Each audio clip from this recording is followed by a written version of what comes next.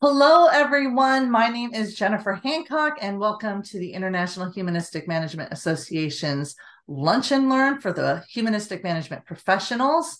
I am the current president of the USA chapter, and I also have a company called Humanist Learning Systems where I provide online continuing education training. My co-host today is Elizabeth Castillo. Hi, Elizabeth.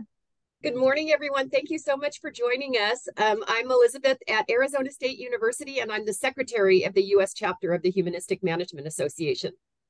Great. So today our guest, and if you can mute yourself for right now as we get started, and then go from there. And then once we do the exercises, you can unmute yourself. Today's topic is improvisational organizing to humanize online and digital meetings. Our guest is Dr. Jyoti Bachani. She is one of the board members for the USA chapter and also on the international board for the International Humanistic Management Association. She is an associate professor of strategy and innovation at St. Mary's College of California. She's a former Fulbright senior research scholar with degrees from London Business School in the UK, Sanford, USA, and St. Stephen's College in India. She's co-founder of the US and Indian chapters of the International Humanistic Management Association. Her early career includes being a strategy consultant to Fortune 200 companies, working for Strategic Decisions Group, and managerial roles at Citibank and Tata Unisys.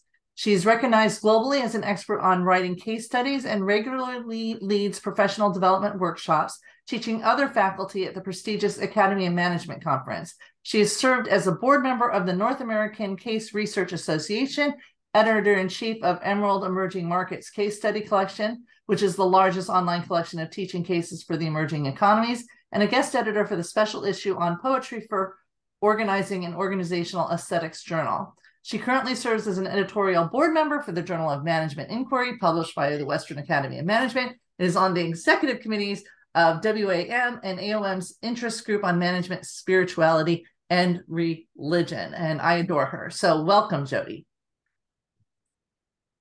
Thank you so much, Jennifer. Welcome, everybody. Thank you for being here.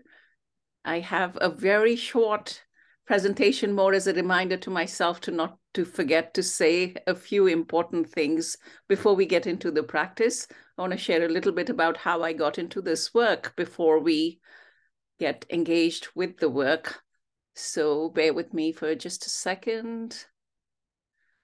That's the campus that I'm lucky to work at, 17 miles east of San Francisco Bay Area. If you're ever in the area, come by, say hello.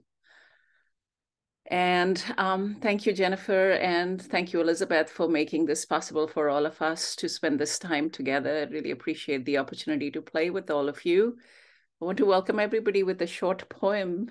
It's this morning, springtime here in California.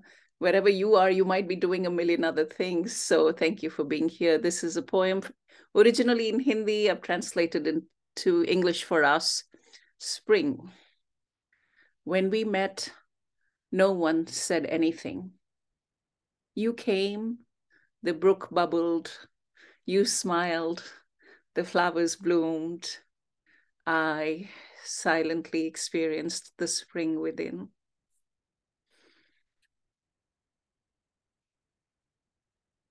So a few key things.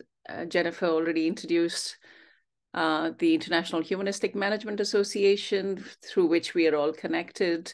And their core agenda is to promote dignity and well-being.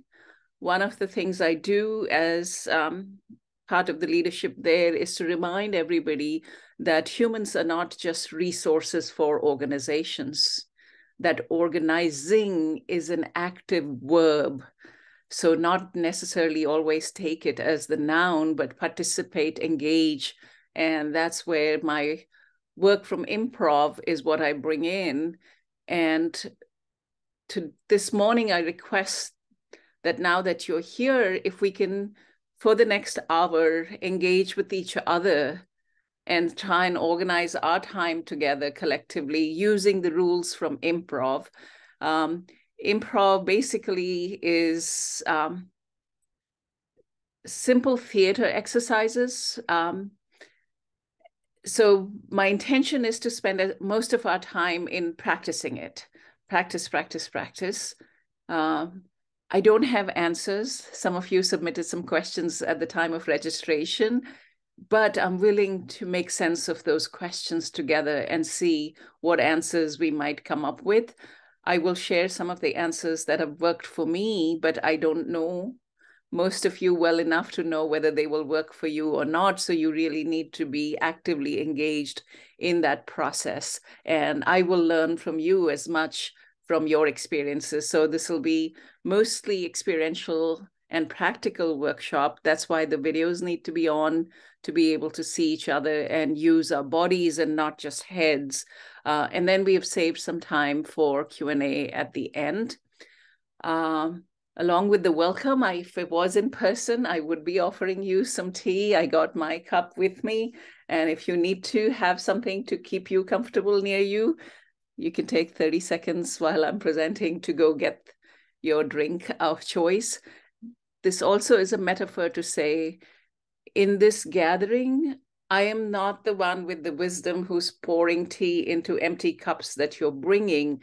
You're bringing full, rich experience, knowledge, and we want to be tapping into that. And anytime I fail, hold me accountable to say that's not working, and take care of yourself, because I will lead you through some exercises, but if they're not comfortable for you, if they're not right for you, you have my permission up front to not follow the instructions, to keep yourself safe and listen to what works for you. Having said that, some of the things will be unusual and difficult. You can surf the edge to find your level of discomfort, because learning doesn't happen when we are in our comfortable space. We can get stuck in the rut if we always stay in the comfort zone. So find your edge, but don't fall off the edge. And that's pretty much, this is the original poem in Hindi. That's pretty much all the instructions I have before we get into the practice. If you have never heard of or seen improv, here's some simple rules that improvisers use. You've accomplished 90% of that by just showing up, because showing up to participate is the most important thing. Already gave the warning about take care of yourself. Since we are not sharing physical space, I can't get the visible cues I might if I was doing it in my classroom or in another meeting. I will offer many different exercises, and if it's uncomfortable for 1, 2 minutes, 3 minutes later, there will be another one. So you can like step out of some and then step back into others and keep track of which ones are uncomfortable, because that's a lesson too about why you're not comfortable doing that, and to reflect on it and to learn from that. And then which ones are really putting you in your groove. That's really good to know too. So it's about taking care of yourself at that level of engaging in the exercises practically, but also thinking about what that means. Improvisers have this yes and rule to say, agree with whatever is offered up, because each one of us is offering our full cup of tea and whatever we are bringing. And if others can build on that and say, not just yes, but yes and add to that. So the assumptions behind that is we have each other's back. For this session, you are not in a hostile conflict zone, which many of us inhabit in many other spaces, but because we've shared intention here, we will do that. And there are no mistakes in improv.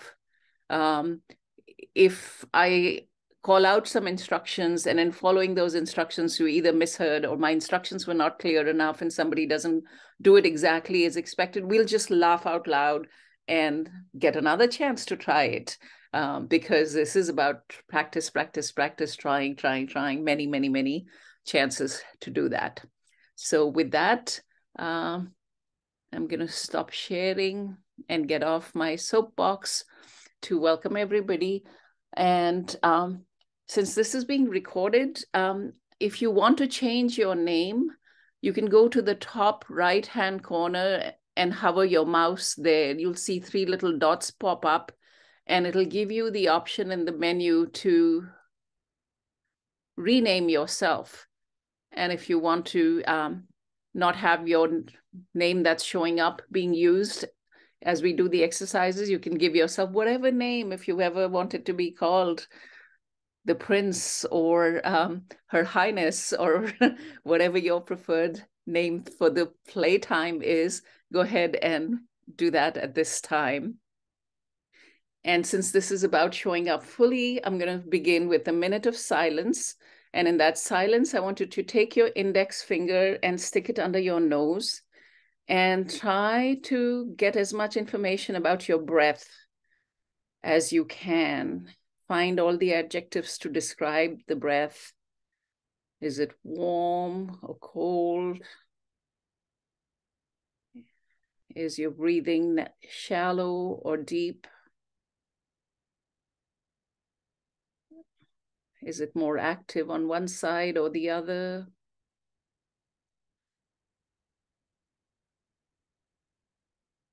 Are the inhalations and exhalations about the same size or different?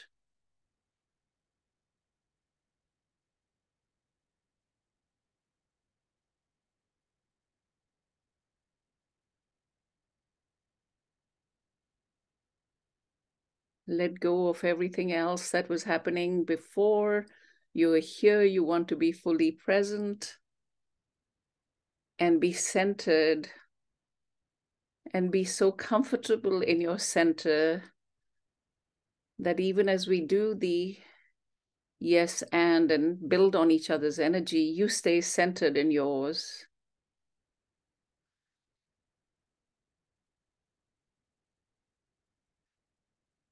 With that centering, the next thing I want you to do is give your ears a nice massage with both your hands. Rub your ears, the bottom of the ears, the side, the top, behind the ears. If you want to stick your finger in the ear and rub it, however you want to, pull it, twist it. Because you're going to be listening. Thank you already for listening so well. And improv works on building on each other's work. So listening is really, really important. So we want to thank our ears as we do that. And the other thing that rubbing your ears does, even if it is just for 30 seconds, is connects your right and left brain. And we have a dominant side. And if we want to learn new things, we want to activate the side that's less dominant and bring that into play as well, to say we're going to use both sides of our brain in this active listening. And then the last thing I want to do in centering and being present is just rub your hands all over your body and just feel it. And wherever, if you're holding tension, put your hand there for just a few seconds longer and send your breath to that part of your body to say, let go of that stress. And acknowledge the stress, even if you're not ready to let go of it yet, but say it's there and I will take care of you. I will not do the exercises if that part is not ready to do the exercises that are asked.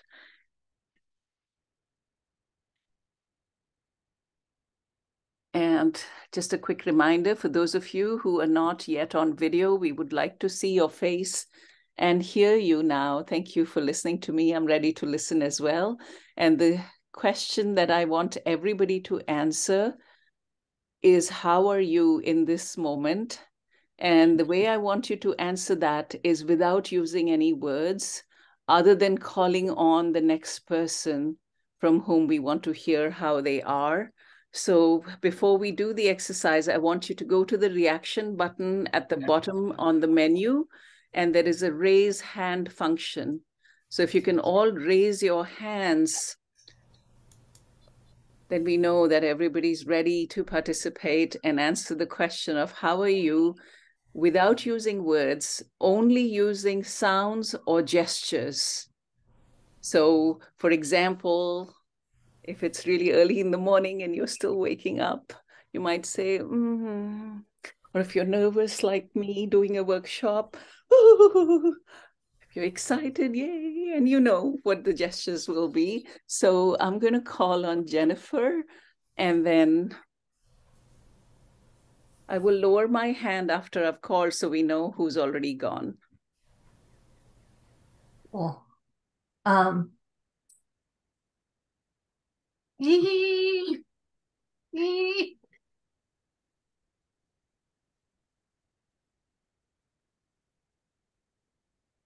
Do I call the next person or? Yes, please. Oh, okay. Elam Malik.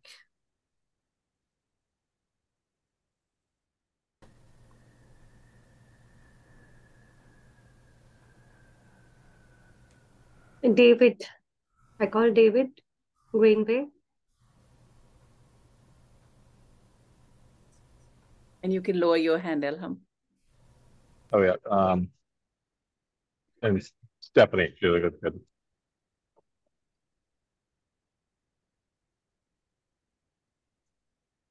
Company. I call on Sue.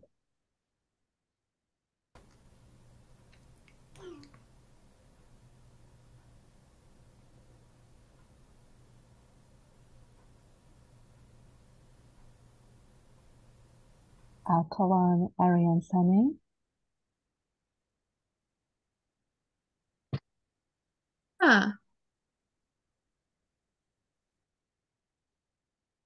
I call on Edith.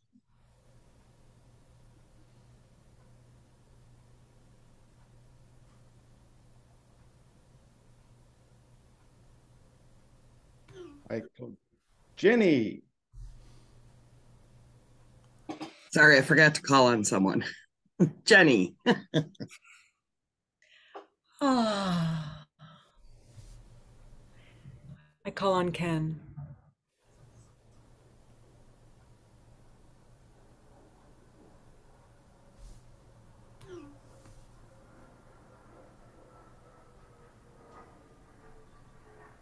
I call on David.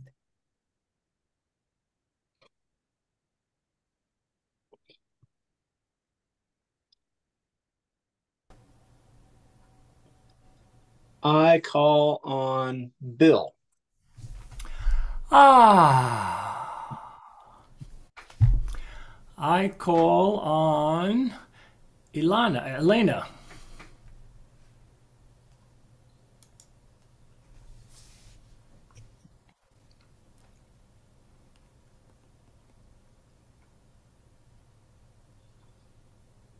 I call on Ariane.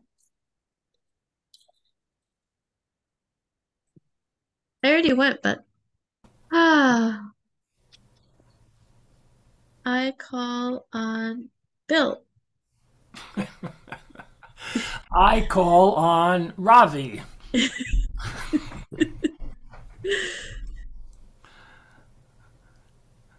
I call on Rhonda Bollinger.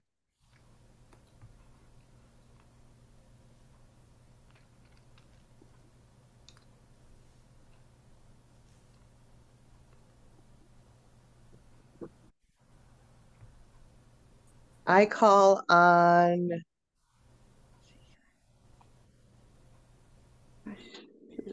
I don't see any other. Dr. Lionel.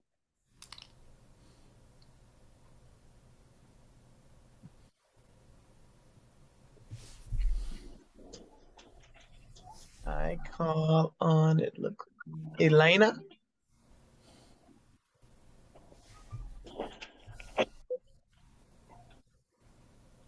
I thought I've already taken my turn.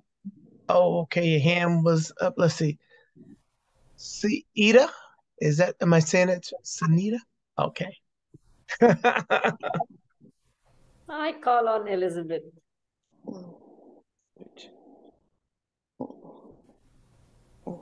And is that everyone?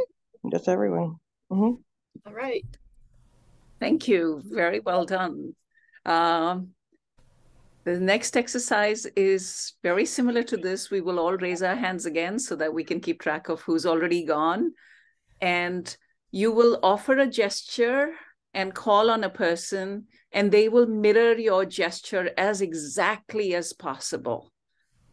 And then after they've mirrored your gesture, they will offer a different gesture to the next person, and the next person will mirror their gesture. There's mirroring theory of, you feel connected to people who mirror your behavior. So I will offer a gesture. I will ask Elizabeth to mirror my gesture.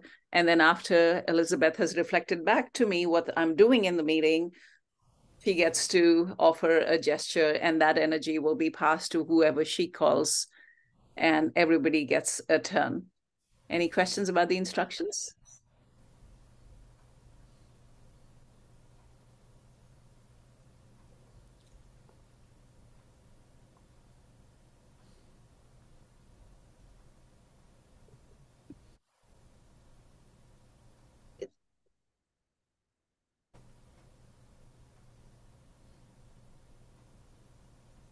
I'm done mirroring. Okay, I wasn't sure what it was. So now do I call on the next person and do Yes, it? yeah. Okay, And you offer your own gesture. Thank you for demonstrating. Okay. Thank you, Jyoti. I will call on Sunita. And my gesture is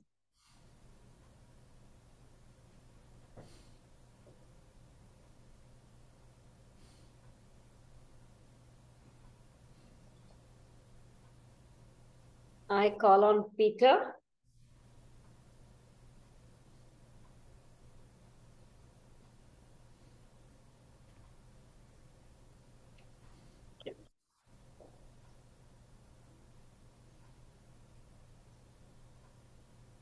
Stephanie.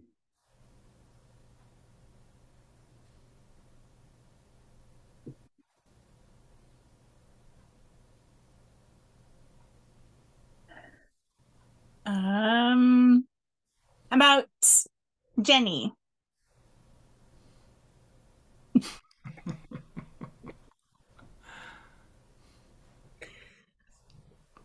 Dr. Lionel Sweeney.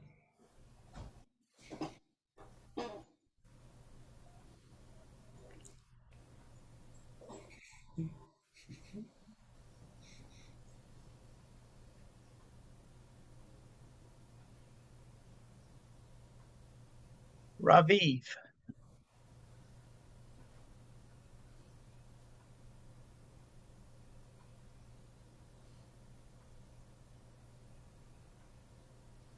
Oh, I need to call on somebody.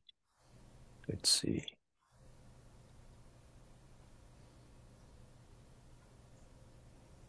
Shu Chu.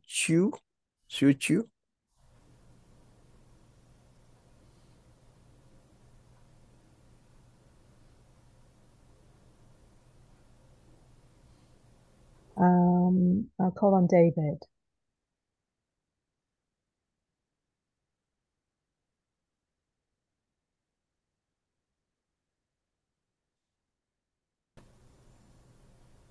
All right. Okay. And how about Edith?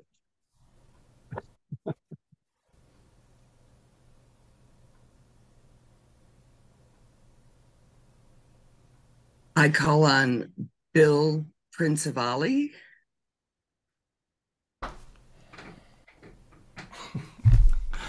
I call on Ken.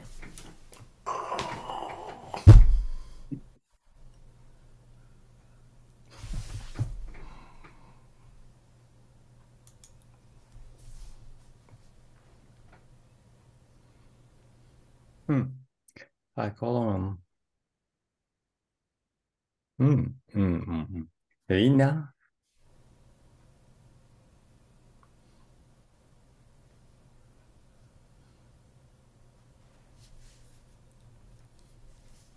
I hope you can do that.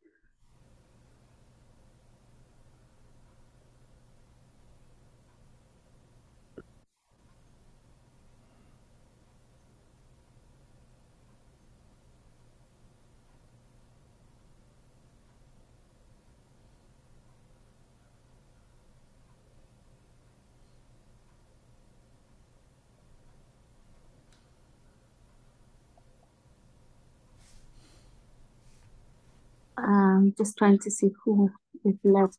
I call on Jennifer Hancock.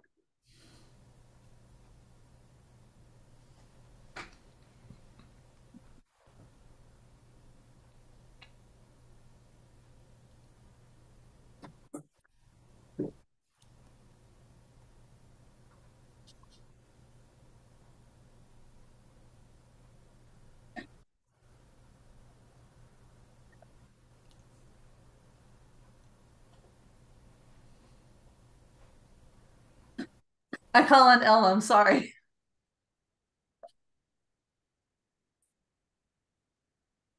Could you repeat your gesture?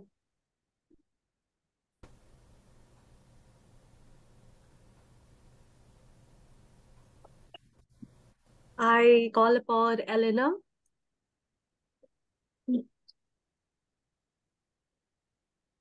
She already went but didn't lower her hand, so I'll just lower her hand. I think we have everybody. Thank you. Thank you. You're playing really well. I want to take a minute to hear and have us use words as we normally do and hear some reflections on how everybody's feeling, what is working, what's not, anything that's coming up for you. I'll go. It's fun and funny and like nervous. Like my laughter is kind of nervous, right? It's fun. I'm enjoying the play, but it's also kind of nervous because you're thinking, okay, what am I going to do? But you're also trying to be present for what everybody else is doing. And I kept, my picture on Zoom kept moving, and then finding the person that, you know, because you don't, when you're not next, that kind of nervousness is like, oh, I got to pay attention.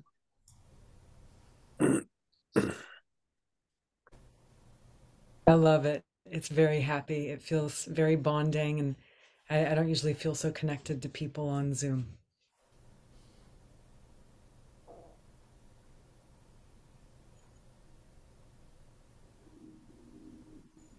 It's a happy surprise. I wasn't expecting this.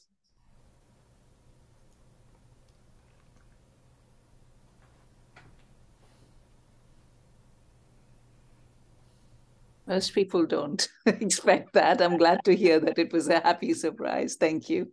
Sunita, go ahead. Yeah, thank you. So it was fun, but at the same time, my mind was working, right? And I'm saying, oh my God, 30 minutes already gone. Where are we going?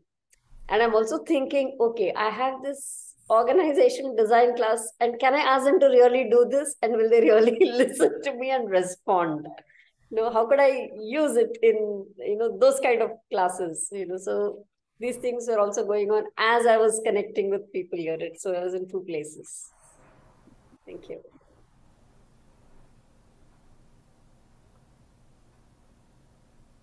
We have time for one or two more.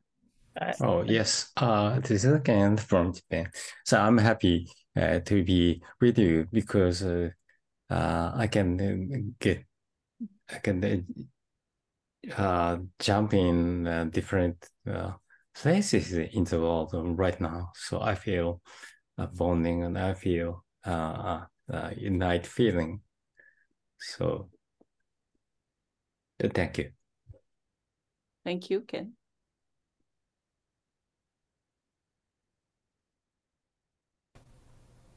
I felt childlike happiness and alertness, as we see. In the adults, it's often missing. So the childlike activities, this helped me activate my mind. And also it was very relaxing. So thank you. Thank you, Elham. Last chance to speak or forever hold your quiet. Well, thank you for those reflections. Elena's gesture of holding hands up like that reminded me of something. If everybody can do this, intertwine your hands, fingers, and just take 10 seconds to notice how that feels. And then I'm going to ask you to untangle them, but engage by switching the way you fold your hands. not the way you had done it before, but switching it up from this to this. And notice how that feels. And tell us how that feels. It's very comforting holding your own hand. We often don't, so it's very comforting. And then if you switch fingers to do it the other way. It's very playful, gives playful energy. I was thinking I really noticed my fingers. I mean, I noticed the difference between the two ways of holding the hands. Can you describe that difference?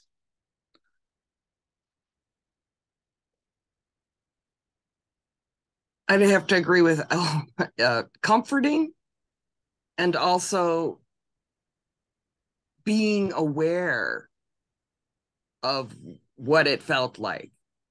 Like when I first folded them, I'm just like, oh, my hands are sweaty. But then as I held it for a while, that comfort, and then just like I was aware of my hands. Okay. So for me, the switching was, oh, that's wrong. That's just wrong. That's just completely wrong. There's a reason I don't do it this way.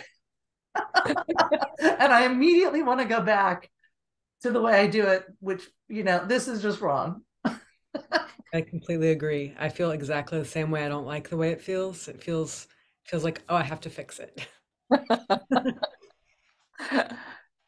Yeah, that was my experience. And I was, raise your hand if you felt uncomfortable one way and comfortable the other.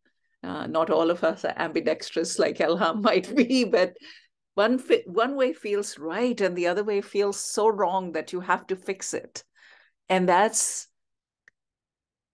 did this exercise because this is what we are doing. This is not how typical Zoom meetings go. You weren't expecting this. You were expecting a PowerPoint presentation, and I didn't deliver on the PowerPoint presentation, but I see a few smiles around, and your willingness to hold the discomfort and play with me. I'm so grateful that you were willing to go there.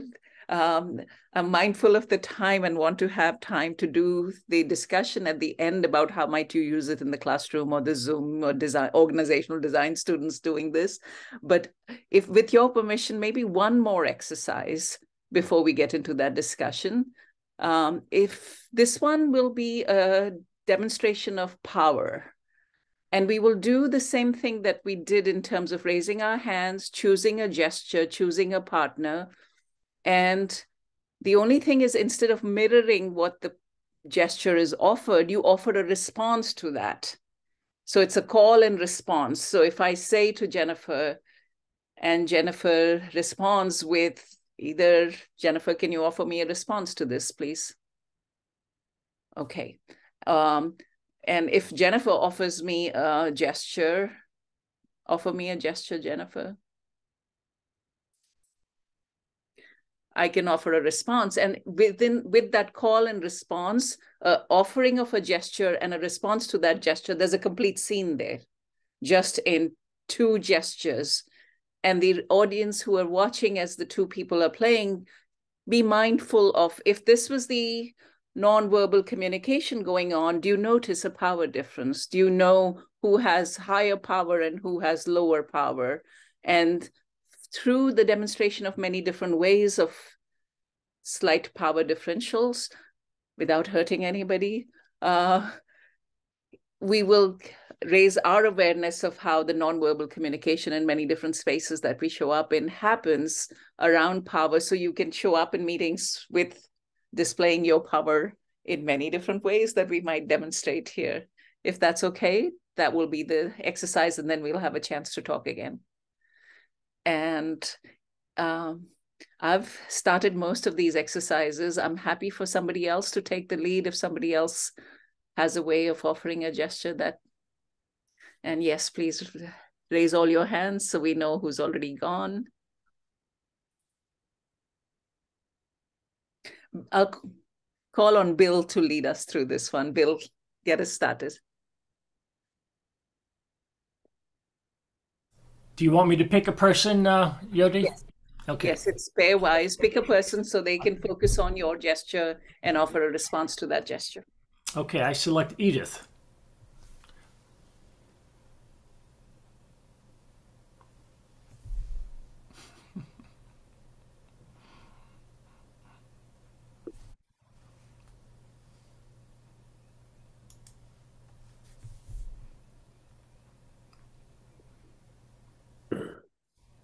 Okay, so now I do a new gesture.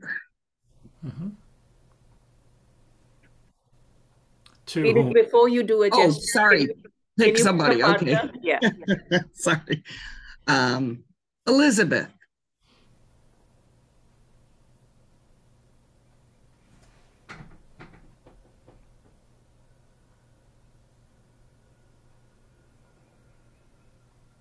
Elizabeth, pick a partner, please.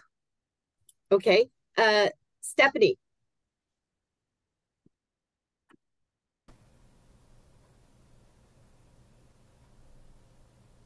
I'm not mirroring what she's doing, right? I'm doing something. Okay, sorry. Just wanted to be sure. You're responding to her gesture. All right. Just wanted to be sure. All right. And Ken.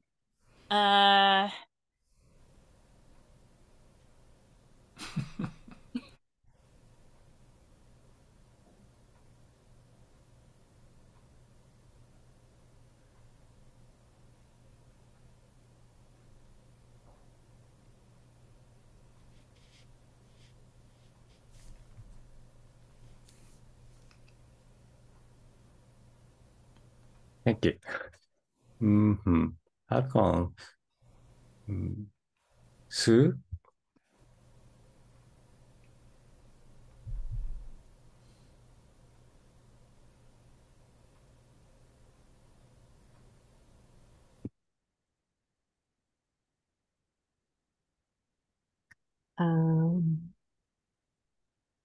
Con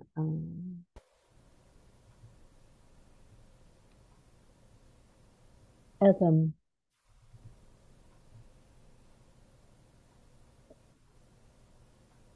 I call Peter.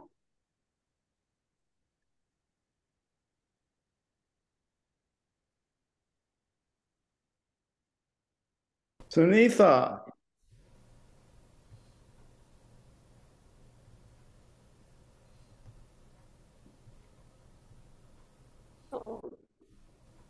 I call Jenny.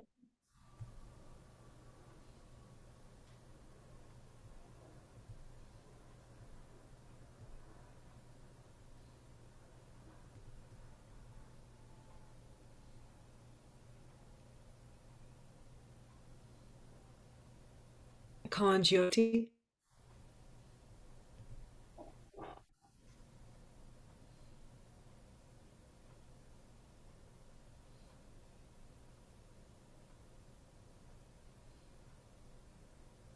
I'll call on Ravi.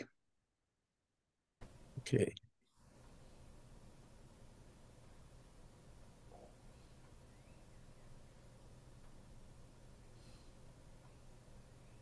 Okay, I call on Jennifer Hancock.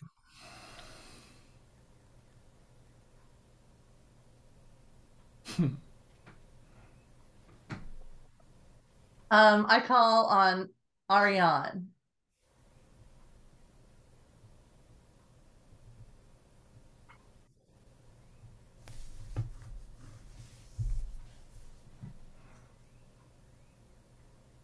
I call on Elena.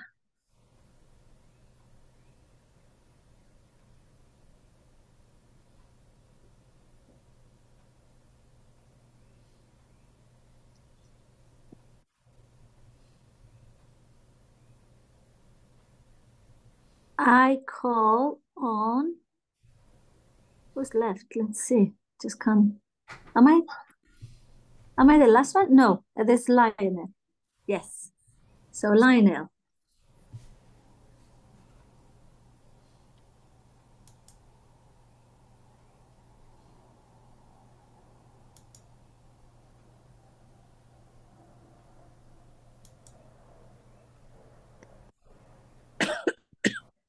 And Dr. Sweeney, you can offer a gesture to Bill because he didn't get to have a partner. Oh, build it. Oh,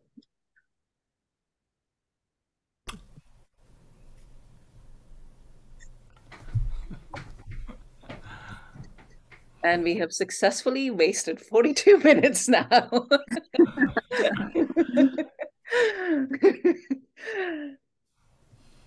Jennifer, over to you for doing your thing. Sure. I want to thank you for that. I think, as Jenny said earlier, the idea that you can be playing and having a good time in a Zoom meeting is a little bit bonkers, right? And I could see how this can be these sorts of improvisational games can be a really good icebreaker. And I don't really have any questions. I think, Elizabeth, if we want to open it up to some of the questions that we got in advance, or if anybody has questions, they can put it in the chat and we can ask Jyoti about how to actually implement this in our real lives. Not that this isn't real, but. Great. So yeah, if you have questions, please put them in the chat and we'll go ahead and get started with some of the questions you submitted when you registered. So one of the questions, Jyoti, is ideas for doing this in a corporation, in a workplace setting. How would that be different in a classroom, and what tips might you have for that?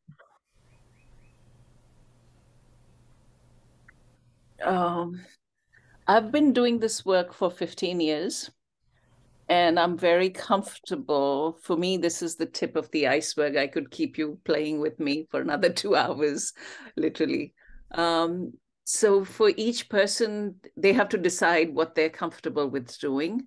It might just be the icebreaker at the beginning, as Jennifer suggested, while people are coming into the Zoom room, check in with the how are you without words so that everybody gets equal time, or one word.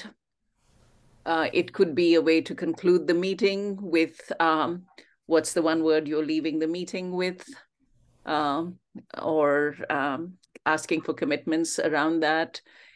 I use it to break up the class of, lecture gone too long, haven't heard from people. I want to hear, but I don't want long participation from everybody at some sessions. I just want a quick check-in and this going around the room, everybody to say, one word about what you've learned or one sentence is a way to engage everybody. If you're not comfortable doing this work at all, I would suggest inviting somebody who's been doing this as a guest speaker and have them come into the meeting for a short 5-10 minute visit. And then if it doesn't work for your class or your corporate meeting, you don't personally have to be responsible for it. And if it works, that, yes, the students are up for it, or this group is up for dealing something silly, and then you can do it the next time around. But first time, if it bombs, it's a low risk strategy to say, oh, we're never inviting Dr. Bachani back to class again. She was like, what was she doing?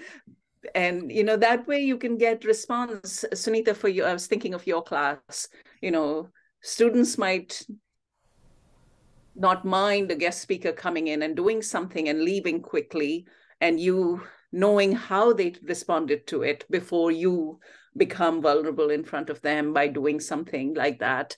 That's one way to think about it. But yes, you have to assess the situation and the settings, and you're the best people to decide what meeting to bring this to, how much of it, and how to do it or not to do it. Can I ask a follow-up question on that? Because as you were talking, I was thinking about the practices we have at the IMO board meetings. And, a big part of our mission is dignity and well-being, but it's also bringing our full human selves to the meetings. And I do find that the way we open and that the exercises you put us through not only relax us and help us be fully human and present, but they help us bond, right? Together and get to know people beyond the immediate work we're doing, right? So can you speak to that a little bit?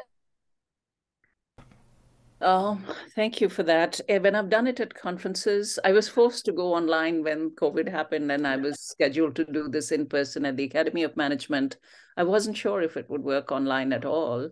And some of the responses I got back were like, oh, thank you. Like, you tapped into my imagination, and I was missing not being able to go on a vacation, but this felt like a vacation because we played games for a lot longer, and we did like story play and other things. And it worked. So that surprised me that it worked on Zoom. But in terms of bringing our whole selves and humanity to it, yes, let me put this caveat out there. For the rest of the day, take good care of yourself. This is more emotional work than you have done in many other days.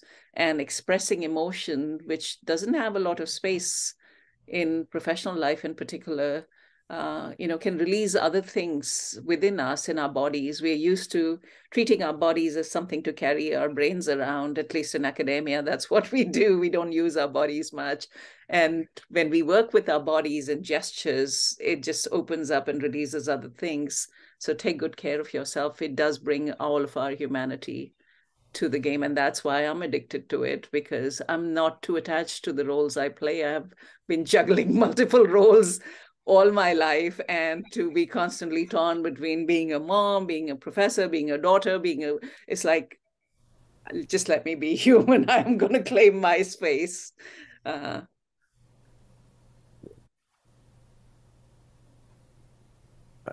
just want to say something which I wrote in the chat as well.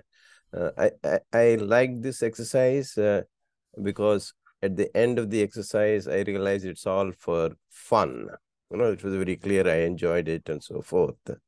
But if the purpose has been stated at the very outset, the purpose was discovered through the process. It emerged through the exercise, and the purpose was not stated at the very beginning. So my point here is, any action that requires resources to be implemented have to be purposeful. Otherwise, you just spend those resources in an inefficient and ineffective way. So I think we have to be very clear at the very beginning, why are we doing this? It's all for fun. Then I think it would have even reduced the stress and anxiety and angst that some of the participants faced. If it is for fun, you can pretty much do anything that you want. So I think the purpose should be stated at the beginning rather than have it emerge through the process. That's my only point. Thank you, Ravi. I'm a big believer that the obsession with efficiency has gone a little too far. We, at least in America and in my classroom, are living in a sleep-deprived society, and sleep is inefficient, but it's necessary.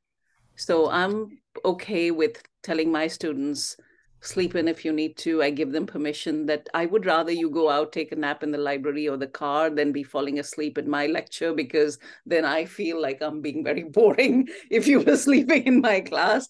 But the reality is they are sleep deprived, and giving that permission liberates them. And occasionally people will take up on that and be honest about, I really need to go take a nap now. So my 2 cents worth is, it's good to have a purpose, but it's okay to not be always efficient, because organizing as a verb, and practice, doctors practice, musicians practice, athletes practice before they show up. Mistakes are allowed in that. Dr. Sweeney, did you have a question?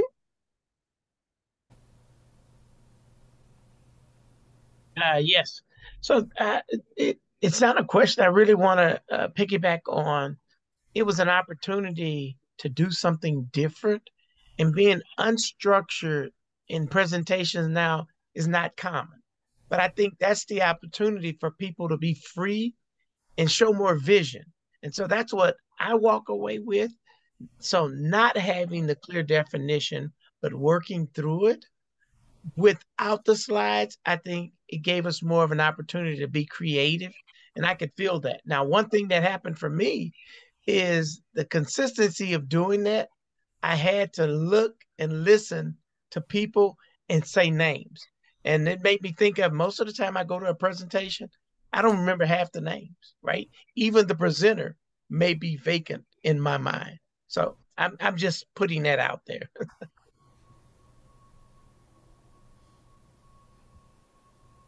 That's great. Thank you so much. You made me giggle. Bill.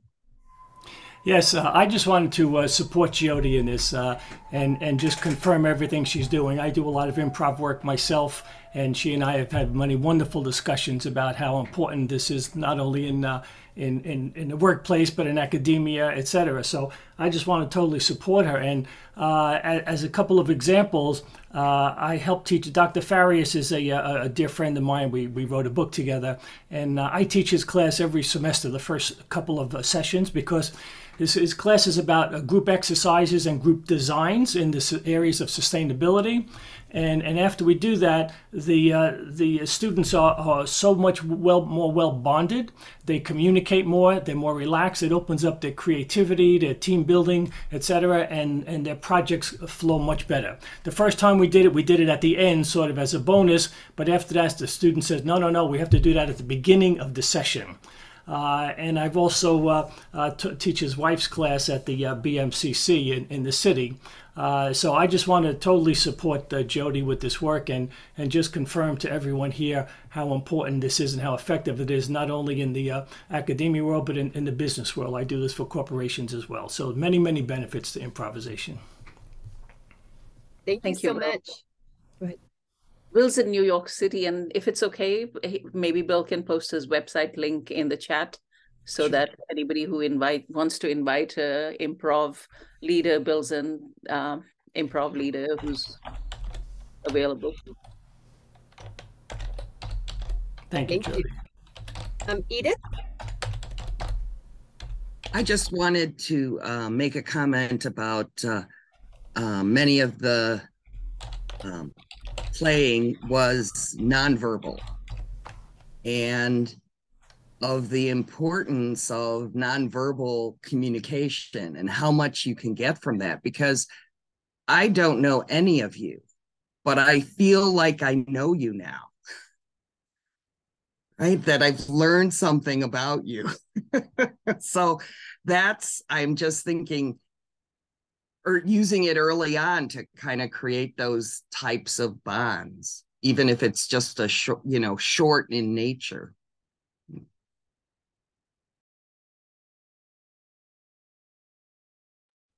Thank you so much, Edith. I agree with you. It is a very connected. I posted some resources that Jyoti had sent us beforehand about how you can continue to develop your skill set. Jyoti, do you want to say anything about the resources?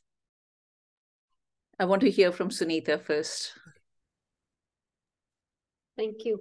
So my question is, so there are times when I faced, when you ask people to do a gesture, there's a lot of inhibition. It's also because of the culture that I am from, where they're not used to it. So then do you generally skip and say, okay, it's your choice and freedom, or do you nudge? Or what do you do under such circumstances?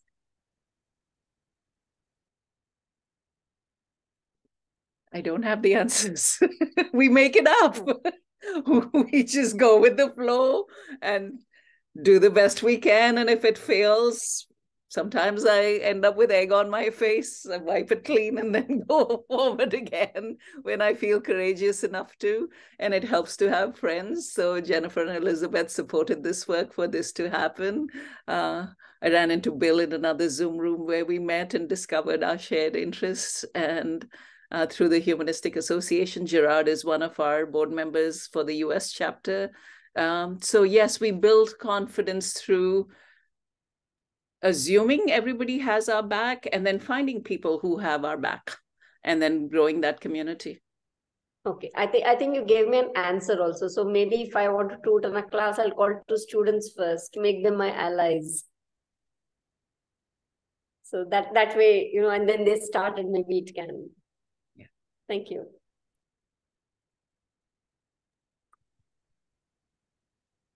I have nothing to add to the resources or say anything about it. Okay. I will ask one question that came on my mind. I teach online asynchronously, and I'm wondering, do you know any activities that can be done to connect people who really don't ever meet face to face? Excellent question. Sounds like a question for the millennials. I have trouble connecting with my 25-year-old son because for him, conversation is what for me would be like doing a theater performance or something. Like it's really difficult. He would rather text. Okay. So I, you know, as I'm thinking about this, because my son is on like Discord all the time, I'm thinking that if you had a group chat, you could probably modify some of these things where, you know, you ask someone to name an animal, like their favorite animal, and then they call on the next person to name their animal, and they call on the next person to name their animal, or whatever the activity is. You could chain it so that everybody sees everybody else's response. I don't know if that would work. I mean, it'd be an experiment, right? Hi, Elizabeth. I've co-authored with people I've not met through shared Google Docs. So if there are the right prompts on the shared Google Drive with a shared, I don't know. Peter and Sue. Elizabeth, I think it depends on what you want to achieve. If it's just ice breaking, I'm sure you have many ideas. But if you want people who never meet physically to get connected, one way is to get them to create something collaboratively. So they make a story together, whether you want them to do it like what Jyoti has taught us, use body language, or just give them a theme, and then maybe in 10 minutes, then everybody can create a new story, and then give them a ending, whatever. So they feel very satisfying when they could create something together. So I just want to jump in here. We've been on for an hour. Let's take one more question and then ask Jyoti to give us some final thoughts. I'll stop the recording and then we can continue discussing. Does that sound good? Okay. Bill? Peter, excuse me. So I was thinking that I sometimes teach design thinking and innovation, and this for me speaks to things like empathy, trust building, psychological safety. I'm thinking this could be illustrative and opening up quite a lot of interesting spaces when you're trying to exercise and teach those sorts of things. So that's just an observation. Great. Jyoti, do you want to leave us with any closing thoughts? Thank you for playing with me. Really, really grateful. This doesn't work if people don't play together. So I really appreciate your presence and your active participation. Diversity, equity, inclusion, belonging is the buzzword everywhere these days. And my closing sentence to take away is laughter has no accent.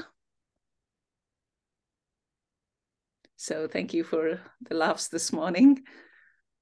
Thank you so much. I really enjoyed these exercises. And I want to thank everybody who joined us today and actively participated with the session. We hope you enjoyed it. I know it wasn't our normal lunch and learn, but I think we all learned a lot. And certainly, every time I have a conversation with Jyoti, I learn a lot. So there's that. But we do hope you'll think about joining the association. We function because we have members, right? And we have expenses. And so your membership helps pay for these things. And then if you join, you also get some benefits.